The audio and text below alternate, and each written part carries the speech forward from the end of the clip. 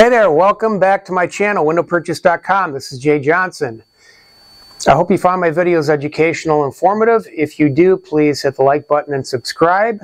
Short of that, let's get right into it. I'm going to keep this one relatively short. This video is, are you upselling yourself? Basically what that means is when you go out and start getting quotes on windows and doors, it may be more than you want to spend.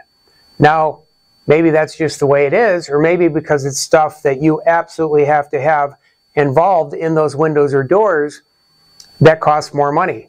So if a salesperson comes in and they have a sample of a window that's white in and white out, but you've got to have black outside with a mahogany interior, you're going to pay more for the window. That's not on the sales guy, that's on you. That person selling you it is not trying to upsell it, it's things that you're saying, hey, I got to have this on the window, otherwise I'm not buying from you. I'll just find somebody else that's got it. So don't put that on him or her. The other thing is with grids. If you're doing grids between the glass, those add extra cost. If you need tempered glass in certain areas of the house, well, it is what it is. You got to do tempered glass. Some of my clients ask me about laminated glass. I love laminated glass. It offers a lot of benefits to a window, but it also costs a lot more money.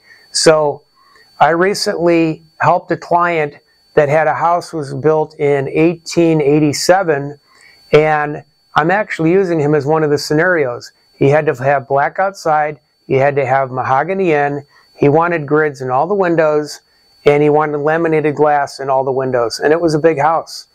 So yeah, when he got the price, he little sticker shock there. But I told him, these are the colors you want. This all adds to the cost of the window. Start taking some of those features away and the price is going to start to come down. Anyway, he understood, and that's what the video is about. You need to understand that if you're adding stuff to the window that's outside the basic window colors or basic window styles, you are upselling yourself. That is not on the salesperson. So keep that in mind. Anyway, I'm Jay Johnson, windowpurchase.com. Thank you so much for tuning in. Have a good day.